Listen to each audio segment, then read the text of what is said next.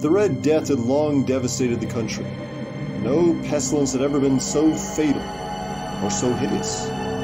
Blood was its avatar and its seal, the redness and the horror of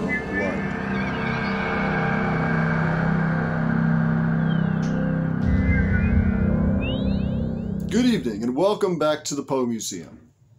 Before I begin, I'd like to remind you that you could have seen this episode before anyone else by supporting the Poe Museum on our Patreon page at patreon.com/PoeMuseum.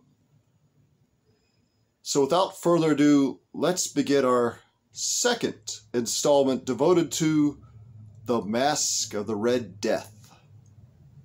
This 1999 painting by Michael DeMarco from the Poe Museum's collection depicts a pivotal moment in the Masque of the Red Death in which the Red Death himself crashes the party.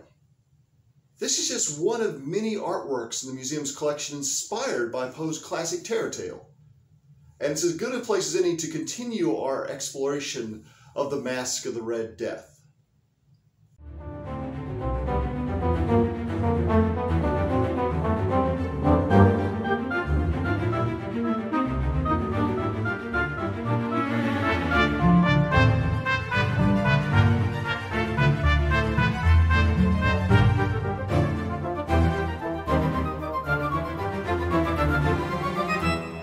And darkness and decay and the Red Death held illimitable dominion over all.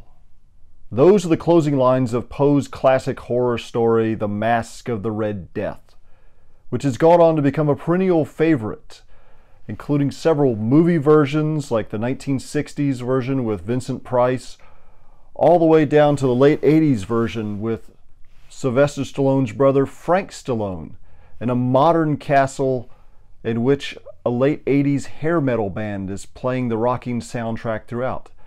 It's also inspired numerous visual artists, including the legendary Bernie Wrightson, and more recently the Spanish artist David Forés for his book Ravings of Love and Madness. So it's definitely an inspirational, influential tale. But now I'm going to take you back to where it all began.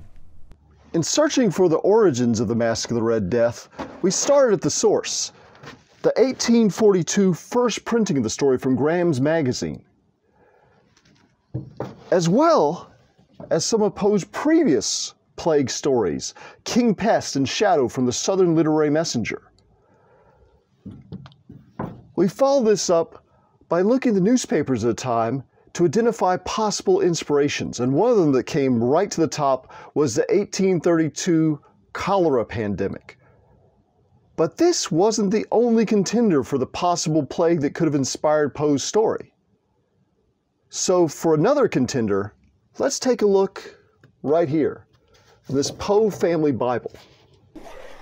It's a great resource because it shows us a lot of the family genealogy, but also the deaths. So very often we get to see the ages of people they died. Look, several people here died when they're not even a year old. And right here, died yesterday at 2:00 p.m. of yellow fever, George William Poe, eldest son of George Poe Sr.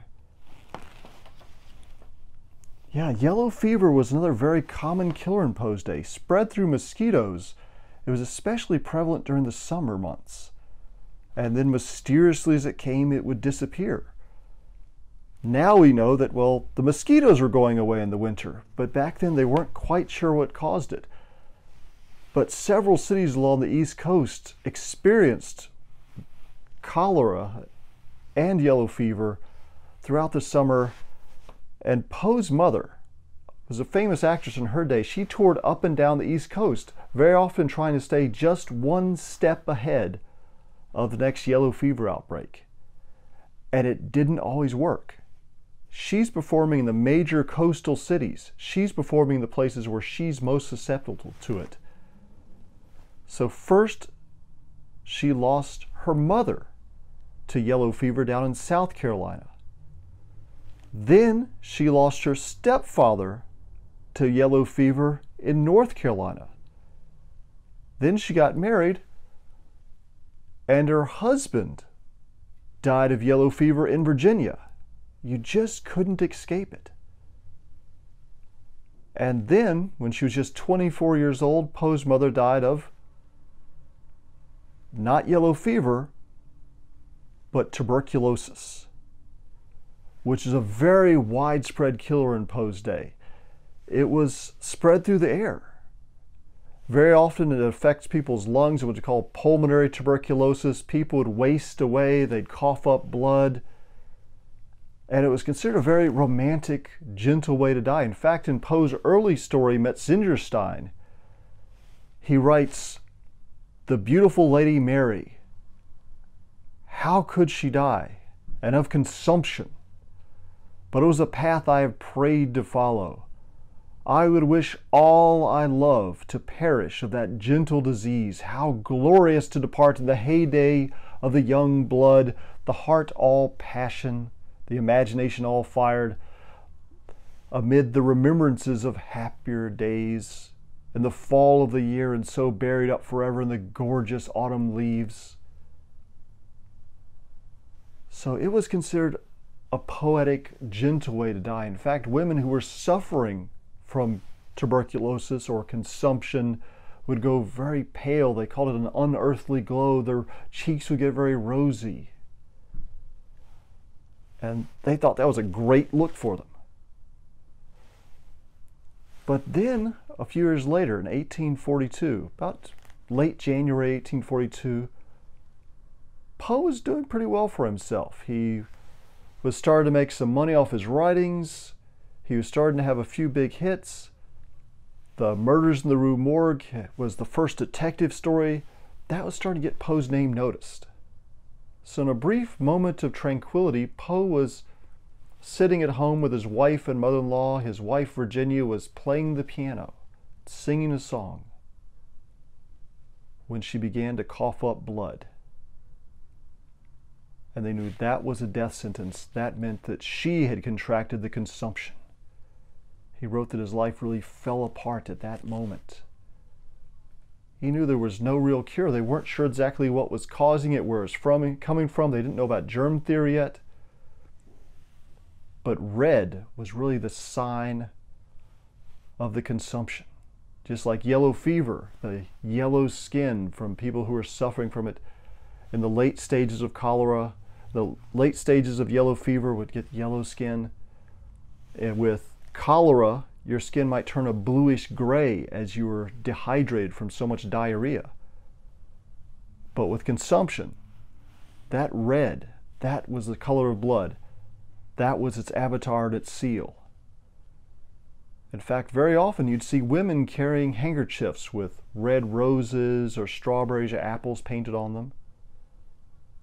And that was to camouflage the little specks of blood from them coughing into their handkerchiefs.